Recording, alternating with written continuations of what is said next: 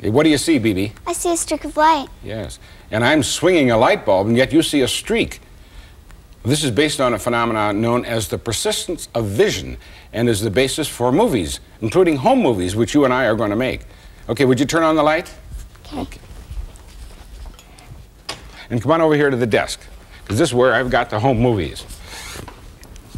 Now, you saw a streak of light, right? Yeah.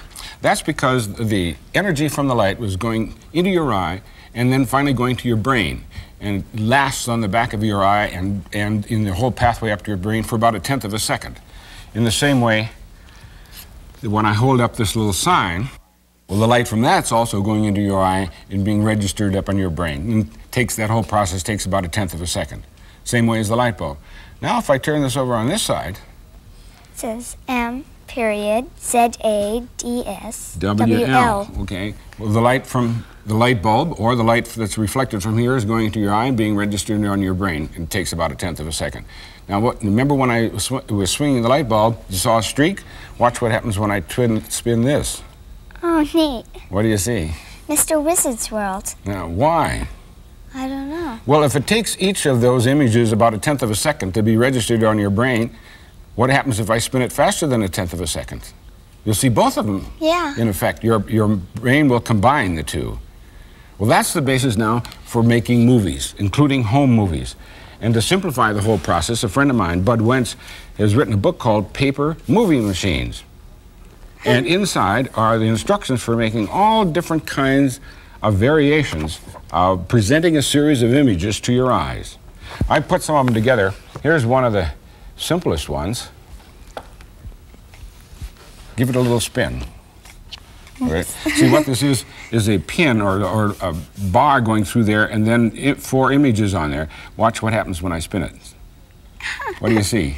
The trees are moving and the bicycle wheels are going around, Right. and the feet are going up and the feet are down. going up and down. Well, let's take a look at it, each individual frame. Now, so what do you see there? Where are the trees? Just in one spot. 3 trees, and they're almost right behind her. Okay, now watch what happens when I show you the next one. They moved. Yeah, the trees moved a little bit. Yeah. So are the bicycle rider's feet. And notice the position of those little arcs inside the wheel. Yeah. They moved again. It moved again, right. And here. And again. Yeah, so here now when you spin it, you see he's riding down the street, right? Yeah. Well, this is presenting 4 frames of a movie to your eyes. Now, you can present more of them if you have some method of presenting a series of images to your eye, one after the other.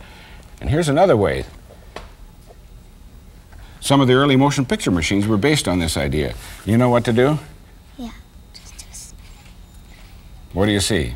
I see the clown juggling. Yes. Now, why? Where's the clown, first of all? Where are the images? On the inside of the outside rim. Rim, okay. And how do they get to your eye? The picture reflects off the mirror, and the light goes to your eye. Okay, so when the images, when the mirror is in that position, you can see the image. Yeah. Then what happens with the next image? The next mirror It presents the next image. Yeah. And they must do it quicker than 1/10 of a second so that you can see one after the other. Okay, give it another spin. That's neat. Isn't that neat? So that's another way of presenting a series of images to your eye. Here's another one. Look through the slit and spin it. Now what do you see? A whole bunch of racehorses. Is he going in the right direction? Yeah. Is he running in the right direction?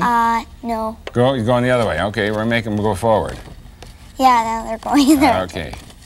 Now, how are the images presented to your eye one after the other in this case? Where are the images, first of all? On the inside of the outside rim. On the inside of the rim, yes. And what are you looking at? Through the little slit, yeah. Right? So that the little slit, in effect, presents one image after the other. And that's how you make these homemade movies. It's neat. Now, probably the most movie-like of all the various devices of presenting a series of images to your eye is called the flip book. And here is one in which Bud has got them all in the book, and all you have to do is cut them out and put them in a stack, like a stack of cards, and you present. What do you see?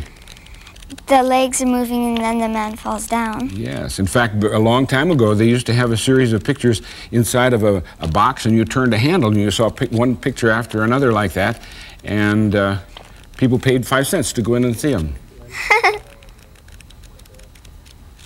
So that one is a series of pictures, but you can also use a series of drawings, and this is one of my favorites. And I think it's simple enough so that you should be able to do something similar to this at home and make your own homemade movies based on the idea of persistence of vision. That's neat.